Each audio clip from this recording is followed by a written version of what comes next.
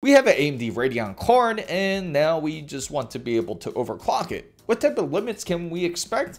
And what type of undervolts can we really pull out of the card? First thing you have to understand is what type of card you have.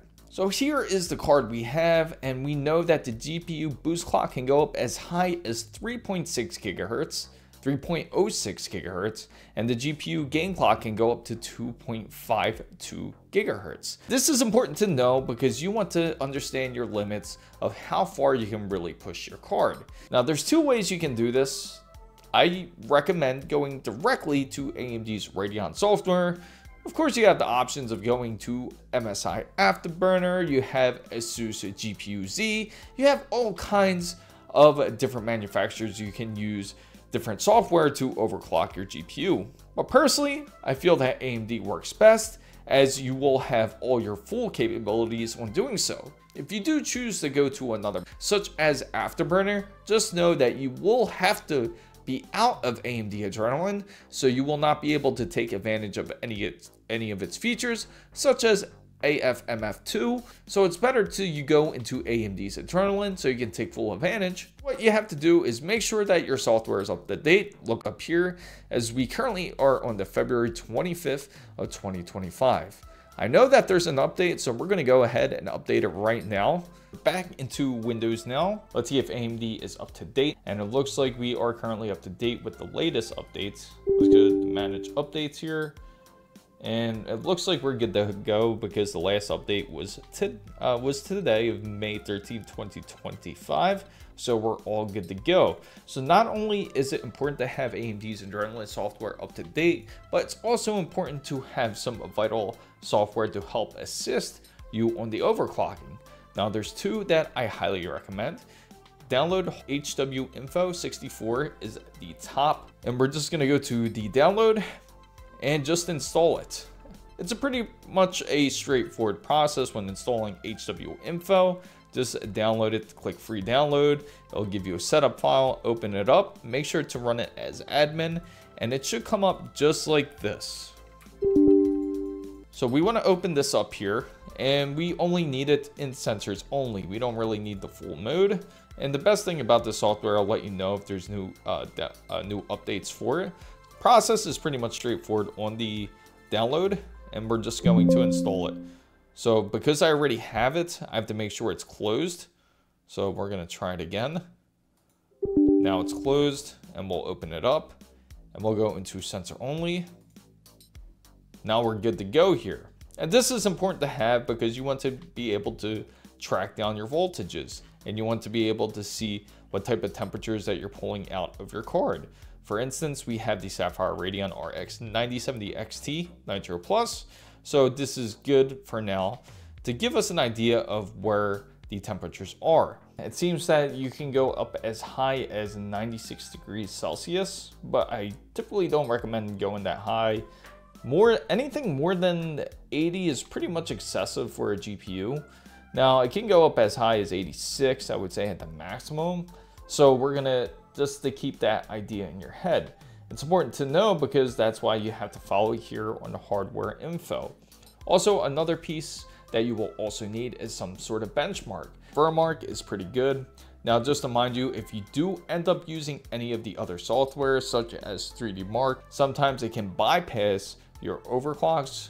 I recommend going into game benchmarks in order to do it, to make sure it's stable. Run it for a couple hours just to get a good, decent idea.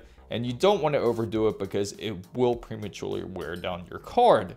But if you do undervolt it, that will certainly help your card. So most importantly, now you want to go to the performance side. This is where we can start to tinker with the card, and this is where you'll actually see your options.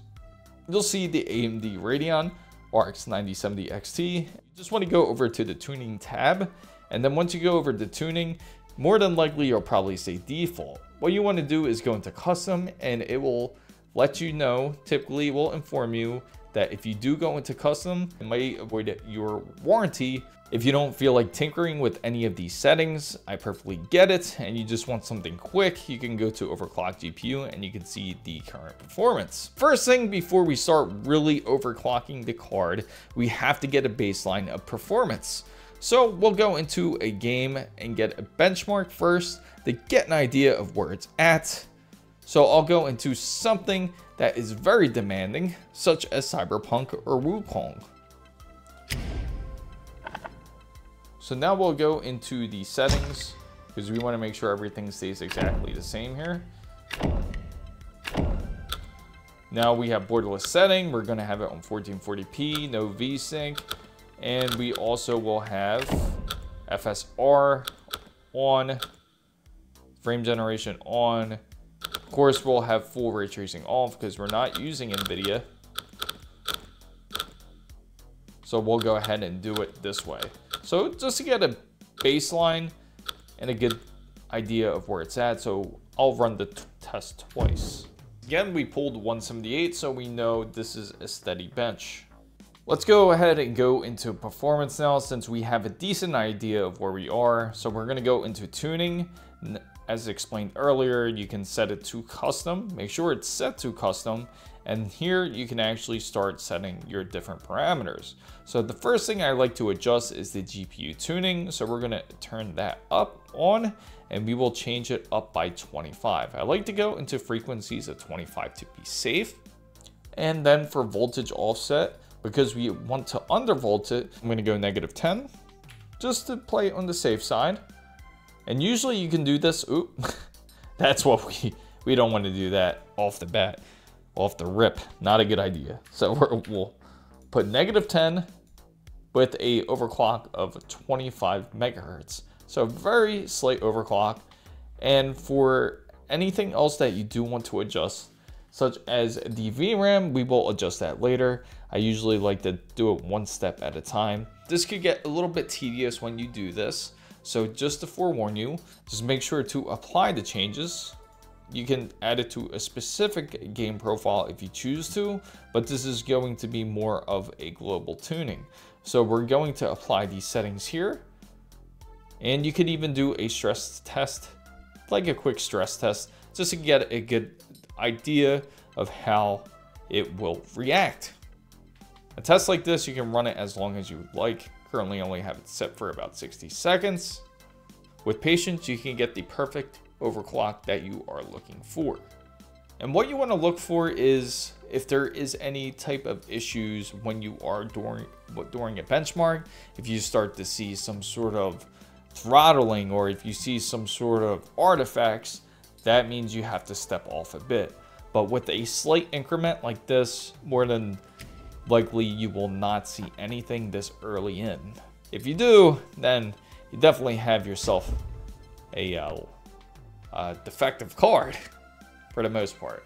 But let's give it a shot, see how much of a change we get in frames with this test. While we already see a little increase, we have 1 frame. That is a little something, but again, we would have to rerun it to really check it. What we can do now is we can go back over to AMD Adrenalin and we can adjust it a little bit more. We can keep the same voltage offset if you'd like, and then say we set it to 50 now. And this is just one side of the equation. There's also VRAM tuning, which I will explain just in a little bit, but every time you do change a setting, just make sure you apply the appropriate changes. And then you can go back in and then rerun the test. We only got 178. So you just keep going until you find the perfect setting that fits your GPU. If underclocking is more important, you want to focus on that. You want to drop it down by -20, you can. And then let's say we do 75. The idea is trying to find the perfect combination. Now we got 179 out of it, and we're just going to keep tinkering it.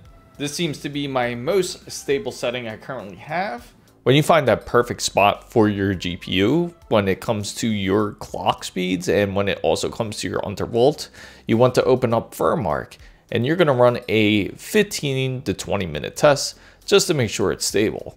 You want to look for any artifacts or any weird issues or any type of bottlenecking, and you want to also make sure the temperatures are also stable. If it passes after 15 to 20 minutes, you'll be pretty much good to proceed to the next step. 325 plus megahertz and a offset of -40. Now, this is when I'll get into the VRAM tuning and see how far I can push that. So we're going to save this. You want to make sure you do, because unfortunately, when it comes to AMD's internal software, it'll forget. The reason being, your system doesn't lock up. So you just want to make sure to save this file and then continue on. And now we'll get to VRAM tuning. When it comes to VRAM tuning, I usually like to add 50. So it's 2518. So I'll put 2568. And then from there, I'll go on to testing it. I'll apply the changes and see how well it responds. It's a number that we don't want to see. At least it's stable, so we're going to try to push it up a little bit. We're going to put 2618. Simply just add 50 until you find the number you're looking for. And then you want to check out your temps just to make sure that they are aligned to your GPU, and it looks like we're looking good. And so far we pushed it up to 2768, and now we're getting a frame rate about 188 to 189. Make sure you do a stable test after you find that sweet spot on your graphics card. Right now we're about 15 minutes in, nearly 15 minutes in, and no signs of artifacts. Usually you'll notice a type of performance decrease even though you have your settings set up higher if you notice any type of bottlenecking, which we noticed when we just pushed it slightly over 50 megahertz here. If we would have pushed it up to 2818, you'll notice the decrease in performance. And it looks like for our sweet spot here, it's 2768 for our max frequency and 325 with a voltage offset of -40. So we're pretty much all good here. And you could even go further and go to power tuning if you would like, and you could increase your power limit. But if you do so, it does help out this whole voltage offset. But again, this is optional. This is up to you. If you want to choose to decrease it a little bit just to see if you can get more out of it, adjust it to your liking to see if you're able to get any stable performance out of it, because that's really what you're looking for. You're not looking for any more frames. I think we're pretty happy where we are as we push from 178 frames to all the way up as high as 189 frames. I think that's pretty good for a overclock and undervolt, don't you? If you notice any type of instability, you'll notice it right away. You'll notice that the frames won't be as high, as we were getting some weird frames because it was really low at 110 to 115, and we noticed that's where the bottleneck is. Temperatures are nice and cool, nice and stable, exactly where we want it. And if you want to make sure to give it a final stress test, you can. If you have any questions about overclocking, feel free to join Discord, as everybody there is willing to help. Also, feel free to put it down in the comments down below. If you're not part of the big wonderful fan band, make sure to go down and hit the subscribe button for more, and don't forget to hit the like button if you did find this content very useful. Make sure you follow my X channel right here, as it is the same as my TikTok and IG as well. Thanks again so much for watching. This is Chris Mizo signing out.